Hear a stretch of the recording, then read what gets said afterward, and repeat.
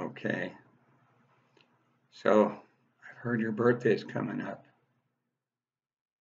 That's cool. We have to keep things under the table though. You know what I mean?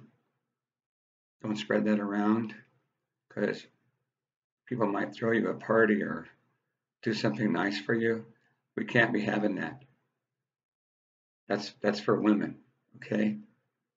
Us men, we got to be stoic, alone, an island unto ourselves. Birthdays, phooey. But no, Omar, it's been great to know you and to know your sister as well. And I was happy to make a little video here.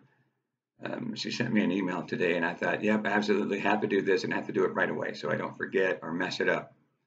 So, anyway, again, it was such a pleasure a few years ago to have you in my classes.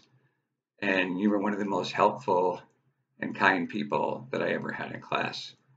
And I've probably only had a couple of people like you in my class in all these years I've been teaching. So happy birthday and enjoy yourself. And I hope and pray that you'll have a great time with your family and friends. And look forward to seeing you again, possibly when we go back to school. Happy birthday, sir.